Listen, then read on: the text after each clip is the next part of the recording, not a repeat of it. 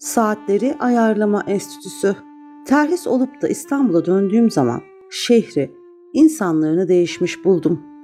Her şey fakir, biçare ve altüstü. Babam harp içinde ölmüştü. Üvey anam evde tek başına yaşıyordu. Kapıdan girer girmez bu 4 yılın beyhude geçtiğini daha ilk anda anladım. Evde hiçbir şey değişmemişti.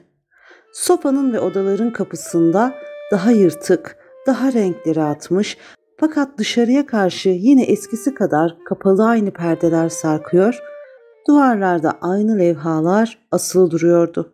Sofadaki eski hasırın son parçası her adımda dağılmaya hazır, etrafı küf, rutubet kokusu ile dolduruyor, mübarek daha tozlu, Kafkas çöllerinde hastalanmış bir çöl devesi gibi bitkin, kendi köşesinde hiçbir nizama girmeyen bir zamanı sayıklıyordu. Daha ilk adımı atar atmaz gerçekten baba evine, çocukluğuma, ilk gençliğime, ne derseniz deyiniz, döndüğümü anladım. Halbuki ben bu 4 seneden neler beklemiştim. Şimdi ise içimde aynı hayat isteksizliği, her şeyi aynı umursamamak vardı. İlk günler o kadar üzücü olmadı. Üvey anam şefkat içinde olmuştu. Acınacak derecede yalnızdı ve bu yalnızlığı içinde benim düşünceme yapışarak yaşamaya öyle alışmıştı ki geldiğim gün sevincinden ölecek sandım. 4 sene, o zaman oldukça geniş olan bahçenin her meyvasından o sıkıntı içinde ayrı ayrı reçeller kurmuş ve saklamıştı. Bunu ilk kahvaltımda gördüm ve şaşırdım. Şu erikten ye, yaptığım zaman baban sağdı. Bu vişneyi evvelki sene yapmıştım. Sana sakladım. Yok canım, bozulmuş olur mu hiç? Bu kayısı da o senenin. Olur mu? Bir kere tadı ver. Böylece 4 ayrı mevsimin reçellerini bir günde tatmaya mecbur olmuştum. Kadıncağız durup durup ağlıyor, boynuma sarılıyordu. Beni güzel, kahraman, becerikli buluyor, yaptığım büyük işlerin hikayesini dinlemek istiyordu. Gelecek hakkında korkularımı anlatmaya kalktıkça sözümü kesiyor, hiç olur mu? Senin gibi adam işsiz kalır mı hiç? Diyordu. Ben de yavaş yavaş buna inanmaya başladım. Durmadan iş arıyordum. Fakat İstanbul'da benim gibi terhis edilmiş 10 binlerce genç adam vardı.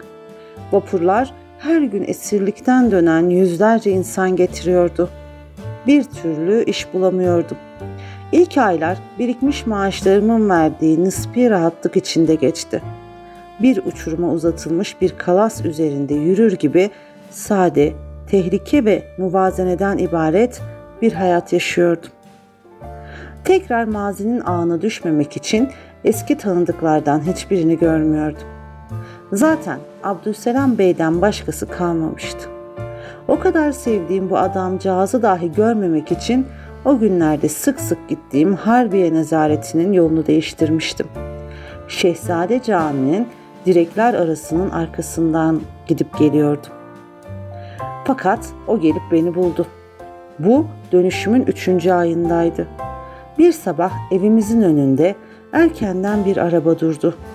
Pencereden yavaşça baktım. İçinden Abdülselam Bey'in indiğini gördüm. Kapıda, "Nerede bu hayırsız oğlan?" diye soruyordu. Yukarıya çıkmadı. Aşağıda taşlıkta giyinmemi bekledi.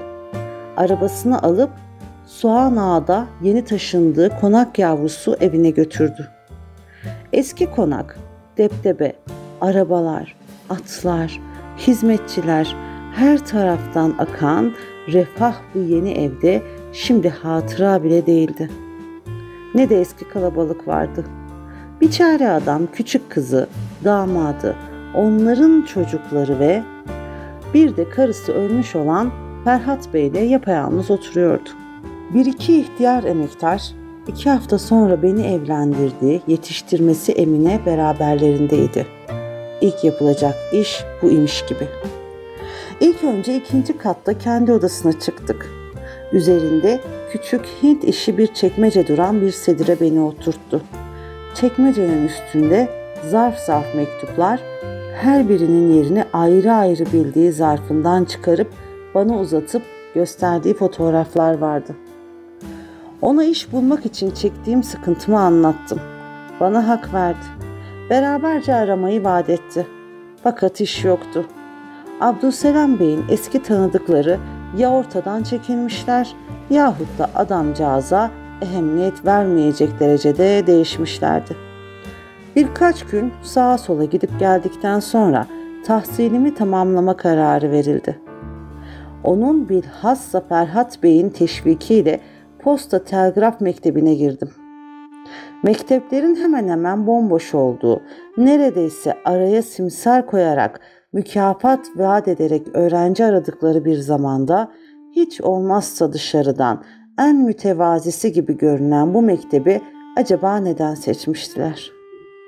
Hakikat şu ki beni o kadar sevmelerine rağmen hakkımdaki düşünceleri değişmemişti. Mamafih Abdülselam Bey bunun için mühim başka sebepler de gösteriyordu. Tahsil kısaydı. Talebeye ufak bir geçim parası veriliyordu. Ayrıca da telgrafçılığın saatçiliğe benzediğine hükmetmişti. Bu hükmü belki alıcı verici aletlerin tıkırtı ile çalışmasından geliyordu. Belki de sadece işin içinde alet denen şeyin bulunması yüzündendi. Senin için bir şeyler kurcalamak lazım geldiğine göre iyi kötü bu merakını bu işte tatmin edersin diyordu.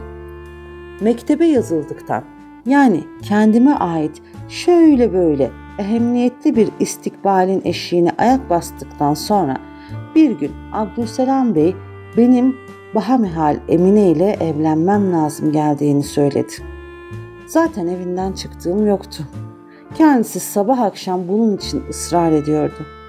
Evlenme işi bu yakınlığı rahatlaştıracak, tabii kılacaktı. Madem ki baba oğul gibiyiz, Emine ile bu baba oğulluk bir düğüm daha kazanacaktı. Emine benden iyisini bulamazdı. Hakikatte bulurdu, bulması lazımdı. Zavallı Emine. Benim de şimdilik ondan iyisini bulmam oldukça güçtü. Arada yabancılık denen şey, binaenaleyh alışma güçlüğü falan da yoktu. Yeni ve parasız evlileri o kadar korkutan ev açmak, geçim sıkıntısı, yalnızlık gibi şeyler de. Abdülselam Bey bu yalnızlık kelimesinin üstünde bilhassa duruyordu. Bu sıkıntılı zamanlarda çarşı diliyle işlerin kesat gittiği günlerde zaruri olarak ev kadrosuna hatta ısrar ettiği gibi üvey annem gelirse 2 kişi birden ilave etmiş olacak, senelerdir o kadar aksi giden talihinden bu suretle öç alacaktı. Üvey annem gelmedi. Babamla o kadar mesut olduğunu sandığı evi terk etmek istemiyordu. İnsanların saadet anlayışları da gariptir.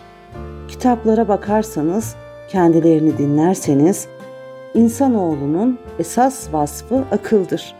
Onun sayesinde diğer hayvanlardan ayrılır.